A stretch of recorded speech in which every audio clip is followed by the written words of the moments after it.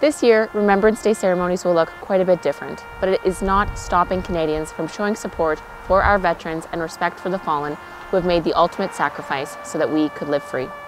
This week, we wear a poppy as a symbol of remembrance, reverence, and support.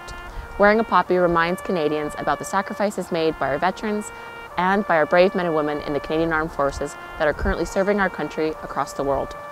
Unfortunately, the Poppy campaign and legions across Canada have experienced revenue shortfalls during the pandemic, and as a result, these revenues that support services for our veterans have been negatively impacted.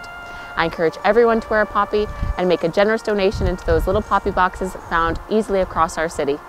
And because we cannot attend Remembrance Day ceremonies this year, let's do a doorstop remembrance. On November 11th at 11 in the morning, step outside your front door and have a moment of solemn reflection to remember all those brave souls that were tragically lost defending our country and the freedoms we hold dear, lest we forget.